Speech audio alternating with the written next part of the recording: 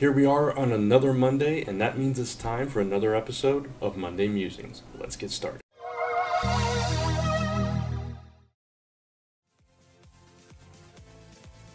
You meet some really interesting people at the DMV. One thing I'll say about the DMV clerks at the Quitman, Texas office, nicest DMV clerks I've ever met in my entire life. Speaking of driving, I'll be heading to Houston in a couple of weeks, so anybody has any recommendations of things I should do while I'm there, let me know. So I read the latest issue of Superman yesterday.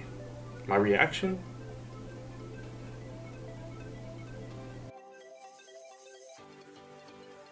I'm glad I didn't get spoiled on social media about Superman. Chris did.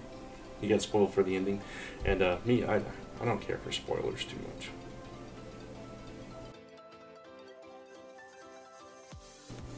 Man, social media can bring you down at times, let me tell you. So sometimes it's good just to step away from it completely. Did wonders for me this weekend. In related matters, for those of you that expected me to talk about a certain social media incident today on this episode of Monday Musings, let me disappoint you. I came to a realization, with a little help, that there's really no reason to at this point, and frankly, I have better things to do. So let's move on together. And that's going to wrap up another episode of Monday Musings. Thank you guys for checking it out. Please give it a thumbs up if you liked it, and subscribe to the channel if you haven't done so already. Just an update, I'm close to finishing the art piece that for the winter. I said by the end of May it would ship out, so it's almost the end of May, so update on that next week. Hopefully I'll be able to show you the completed piece on next week's episode.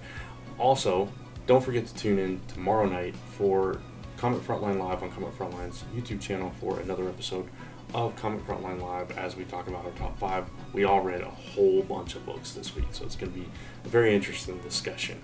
And don't forget the Celestial Falcon is still available for pre-order until Memorial Day, which we will be having a special launch day party, a live Q&A over on Comment Frontline's YouTube channel, talking all about Celestial Falcon, out from Last Ember Press on June 1st.